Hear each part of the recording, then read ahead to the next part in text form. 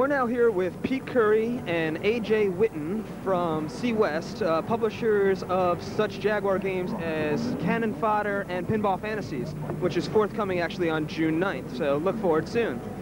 We just have a couple questions for the guys at C West on their background and what they're looking forward to in the future. Peter, what is C West doing now, and what is their outlook on the Jaguar's future? Well, our next title, of course, as you mentioned, is Pinball Fantasies. We have also elected to do Hyperforce. We're not sure when it's going to be out, probably three months from now or so. We're out looking for titles. Anybody who has one, we'd be more than happy to accommodate you, at least give it some consideration.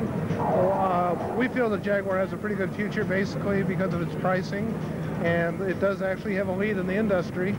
And just basically, we feel good about everything. I've sort of left AJ out of this whole conversation. Let me ask AJ, what do you do for C West? Basically, I'm in the research and development game testing area. Pete brings me the ideas with the games. I look at them, play test, and find the errors, bugs, report back fixes, and any other suggestions I may have to improve the gameplay and playability of the games. Sounds like a lot of fun. Is there any closing words you'd like to leave to the home audience? Pinball Fantasies, that's the way to go. Right, get in there. There's one thing I would like to say. You need to get into and support your independent dealers, the old Atari base, the guys that are really working hard. Get in there and pre-book your order, especially with your third-party software people. Get those orders in early. It forces the major chains, for instance, to book early, and just get out and support your dealers.